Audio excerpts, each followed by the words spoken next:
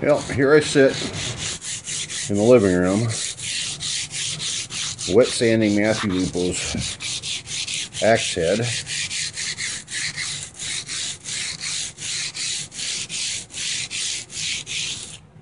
It's got a little bucket of water, soapy water here to keep the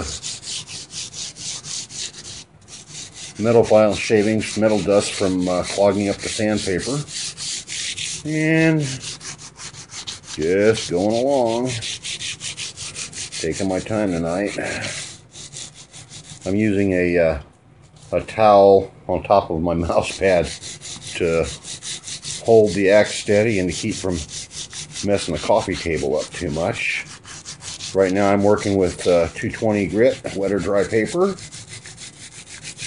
and we'll just wipe this off here and see what we got.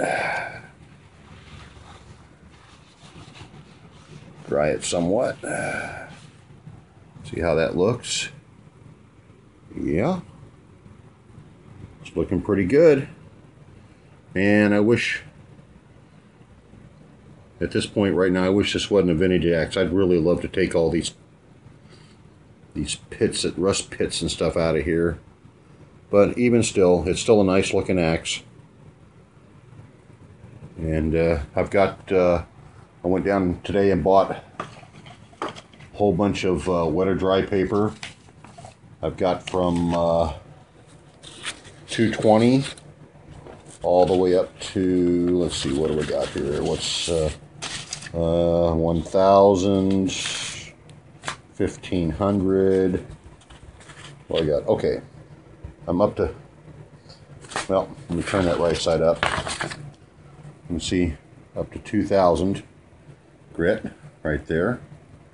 And then after that, I've got a little attachment for my drill, and I will take this thing up to like 12,000, and that will be a mirror polish on that head. I guarantee you the polished part won't rust again. You know, just put a little wax on it, buff it up once in a while, maybe a little oil, mineral oil or something, olive oil, whatever. You know, just keep it lubricated and it won't rust.